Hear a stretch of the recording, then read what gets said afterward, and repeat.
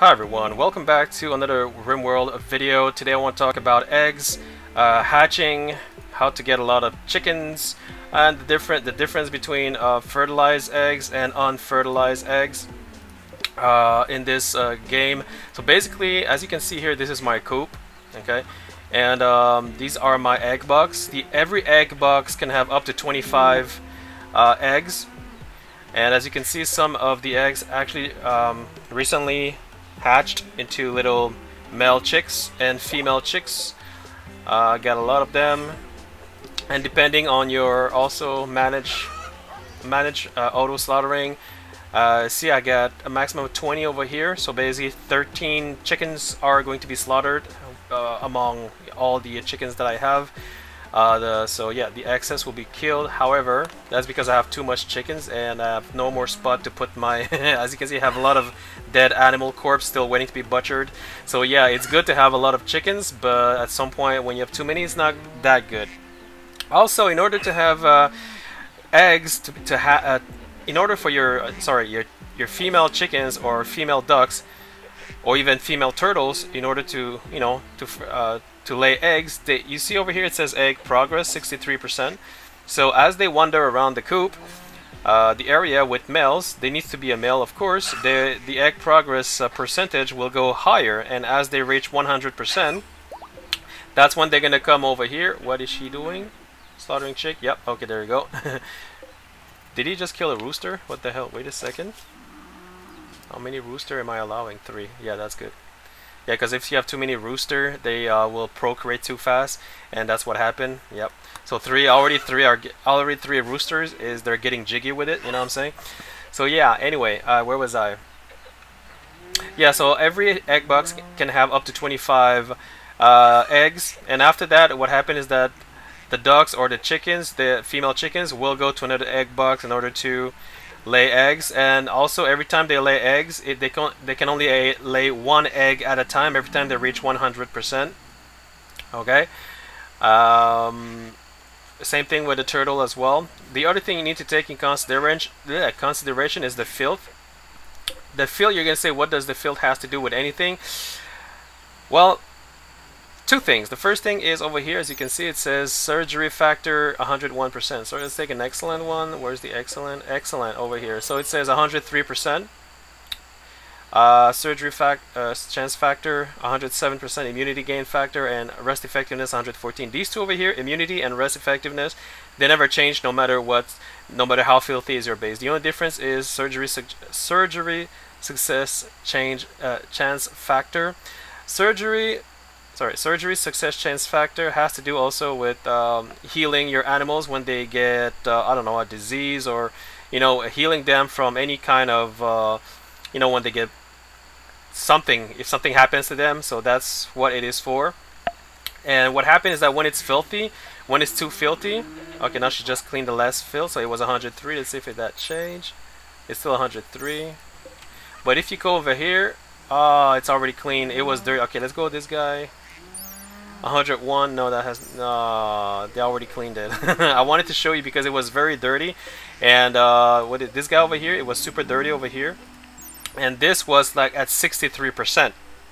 So what does that mean? It means that if, let's say, one of your animals over here gets hurt from, I don't know, being attacked or a disease, if let's say they come over here to sleep, in order to waiting for healing, well, because their surgery success chance factor will be lower, it means that the quality of the bandage, the quality of of the healing will be less efficient for the animals. So is that a big deal?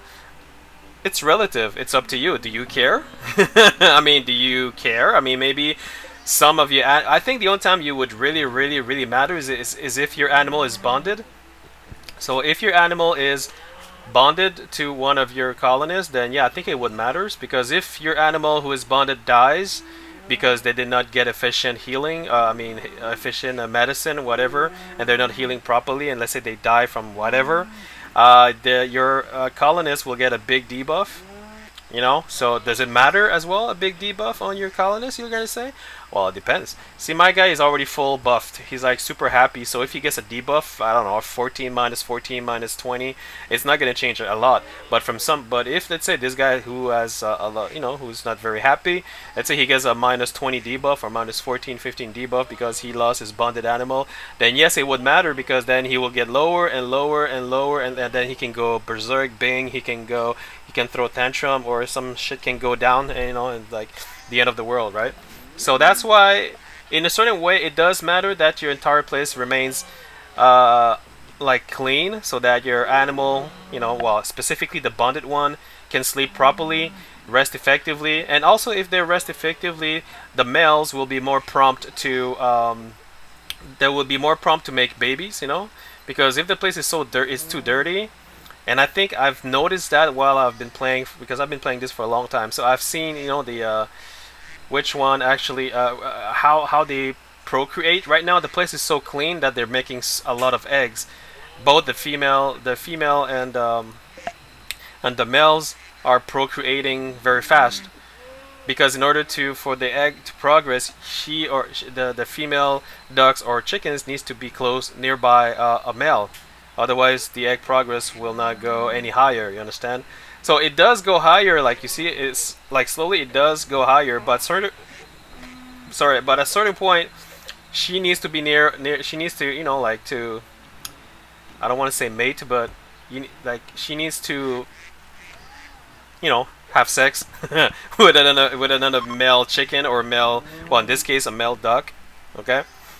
Because even if the egg progress goes up and up all the way to 100%, but let's say she never gets to meet a male before that, the eggs will become unfertilized. And if it becomes unfertilized, it will still be there. Like you see, this has been here forever. But I need let me see, can I ask my hauler to, 1 second. Prioritize emptying egg box. See, so yeah. So unfertilized is useless. It's just there for no reason. So I'm gonna ask this guy over here to empty it. Unfertilized as well. I'm gonna ask Sam empty the box. Not what? Chicken dead. Okay, somebody needs to hauling chick. Okay. Is it fertilized? Fertilize. Fertilize. Fertilize. Yeah, so so that's the end of it. So that's the thing. So whenever you see unfertilized, you can empty the box. Let's just see how it does. There we go. Boom. So he's gonna take it, and he's gonna bring it over here. Make sure you have a zone area for your storing unfertilized eggs. I made a mistake before. As you can see here, I have fertilized eggs. That was my mistake because I forgot to uncheck this. This was checked, and some of my haulers would go over here and grab the eggs and put it over here. That's why I have to remove it now, because fertilized eggs is what you need in order to get your chicks to hatch. So you don't want to put them over here, because if you bring them over here, automatically they get ruined by temperature, and they cannot hatch anymore. Meaning you can either eat them, or you can use them to make meals.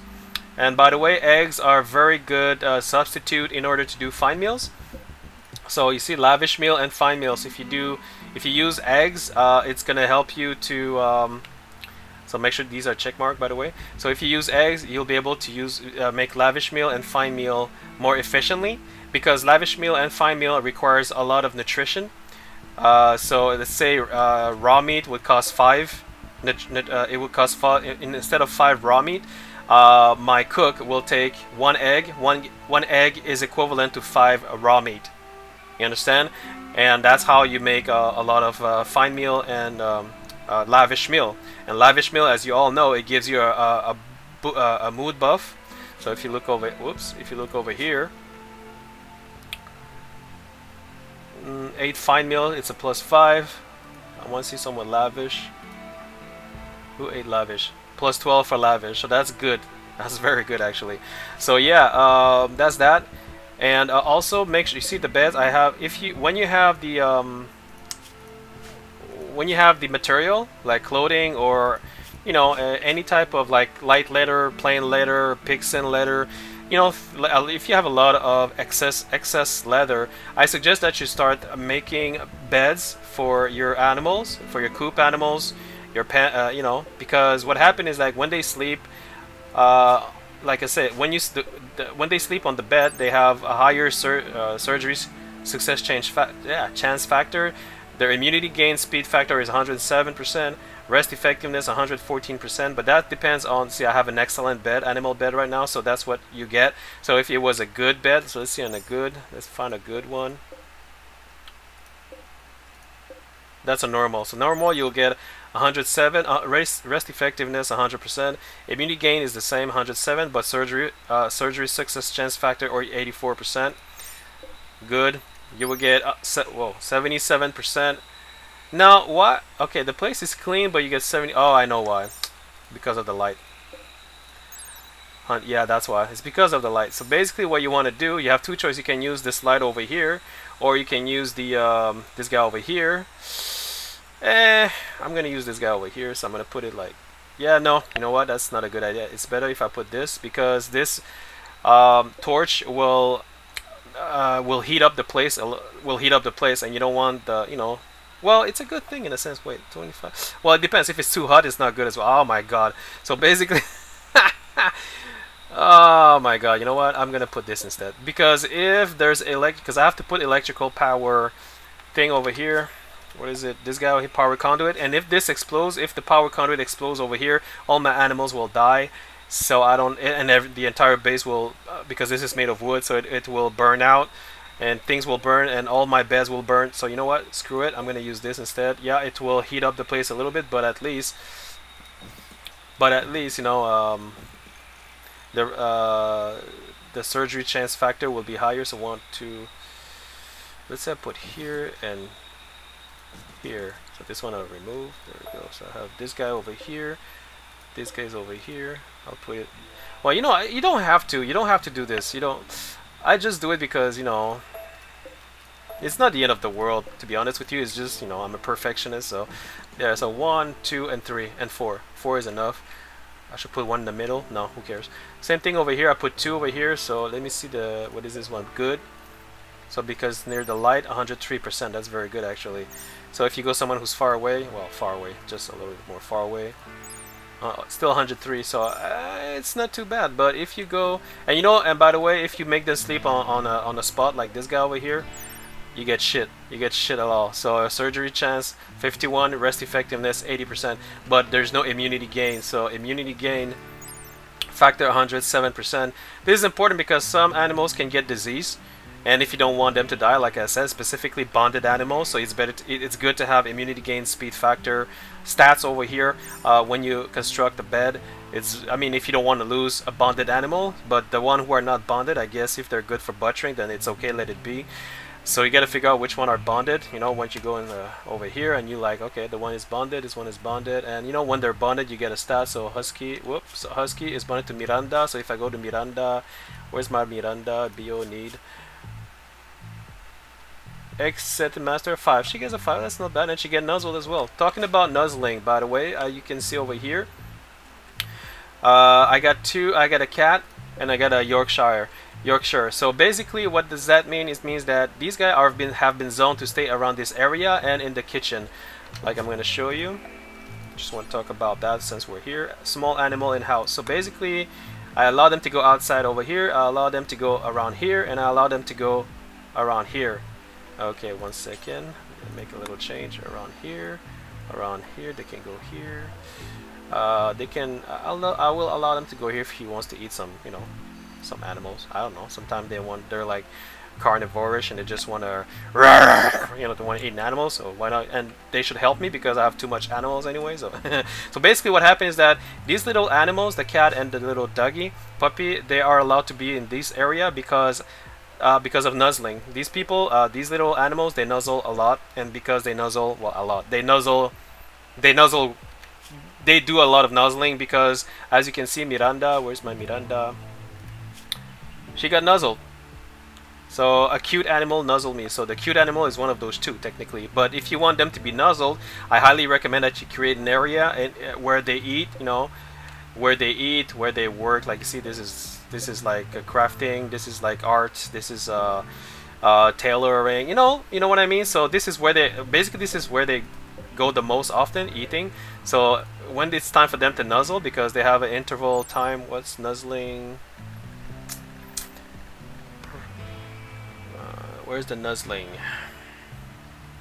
12 hours. So every 12 hours they will nuzzle someone, but they need to be within range. So that's why I made a little area zone for them, small animals too, to be able to nuzzle someone. So, but you don't want them to go everywhere, because then it's gonna create filth, and you don't want that. So, and to be honest with you, I have I have 1, 2, 3, 4 people like cleaning like madness. So basically, my place is always freaking clean.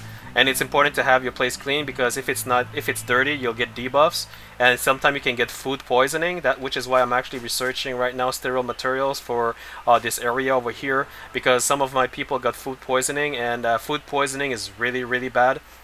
Anyway, back to the chicken and the eggs. Like I said, you can.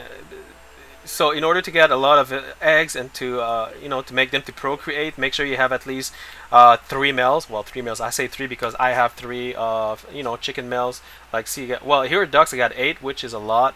3 chicken males. I can reduce this actually to, I don't know, maybe 4, because you don't want to have them to procreate too much, because I have too much food anyway. So yeah, and what did I put? 30, 20.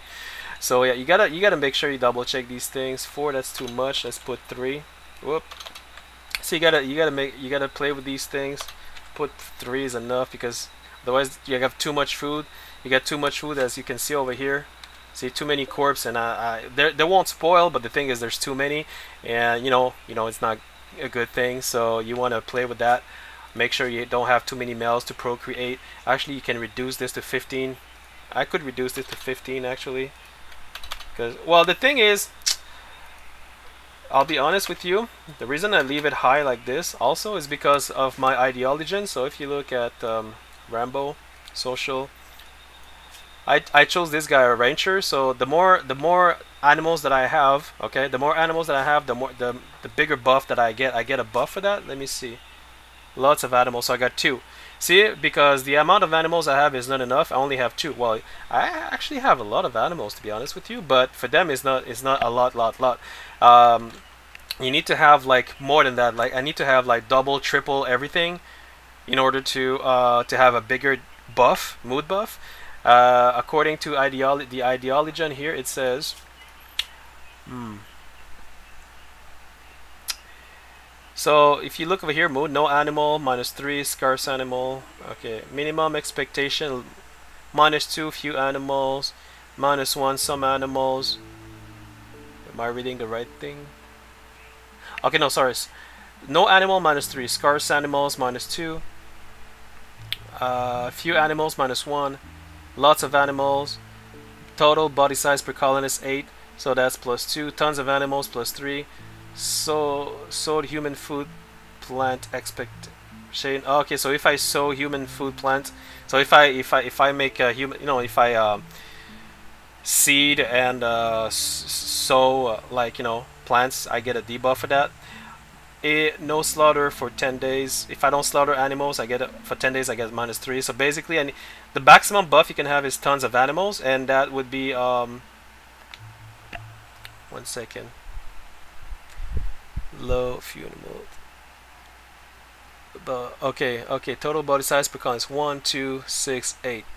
Okay, so when I have a total body size per colonist of 8 per colonist, so if I have 1, 2, 3, 4, 5, 6, 7, 8, 9, 10, 11, 12, 13, 14, 15, 15 times 8. Wait. Man, I'm good in math, but man, I'm tired. Okay, 15 times times to cheat. Okay, 15 times 8. God damn it, 120. There we go. All right. So if I have 120 animals in my base, I will get a +8 buff. So yeah, so if I have 120 animals, I will get a +3. Sorry, a +3 buff. That's what I meant. 120. But like I said, to get 120 animals, you need to butcher them at some point. And if you don't have enough spot, and if you don't butcher them, it's your ass. You're gonna have a lot of animals. You get a +3 buff, but then you're gonna see a lot of dead animals everywhere, which will rotten. And it's, I mean, it's up to you if you want to do that. But yeah, you know me. I go with how I use the amount of animals depending on how many colonists I have and how much food do I need and everything. So that's it. So that's it for the eggs, guys. I know I talk a lot, sorry about that, but I just want to point out some few stuff. And yeah, make sure that your place is clean if you want them to progress faster for fertilizing eggs. And otherwise, bring the unfertilized eggs over here in order to use them for fine meals, lavish meal. And also make beds instead of the spots. See, right now I'm going to remove these spots because they're, although I have, when you start you have no choice, but as you gradually level up your base, you know, progress, remove them and put some you know, beds like that, so you can have these thing over here so they can make babies better, and they're healthy, and you know, you can get their fur, their meat, whatever, their milk, whatever. It's same thing with the cow, so you get milk out of it, see, milk fullness. So yeah, you want to check this out, guys. So thank you. So if this video helped you in any way, please like and subscribe. So I want to thank you for watching this video, and I hope to see you in my next video as well. Thank you, guys. Cheers. Let's watch those look, they're so tiny. It's so tiny, and it's like sleeping there on the big bed like a big boy. Is this one dead? Yeah, it is dead. Make sure you have it. Oh yeah, make sure you have a lot of haulers, because the amount of animals you kill, you need a lot of haulers. See, right now these have not been hauled yet. So yeah, what is she doing? Playing billiard? Come and haul, goddamn. Oh, she can't haul it because, oh my god, there's no more place. Yeah, okay, I'll expand it a little bit. There we go. And I'll do this as well. There we go. Yeah, for now I'll do this, I guess. So now they can haul it. Yeah. So let me see Vanessa. Oh, now she can haul it. Yeah. Well, no, let's make her haul right now because they're gonna rot, and if they rot, you know, I mean, I don't want them to rot. Oh, this one too. Alright, guys. See ya.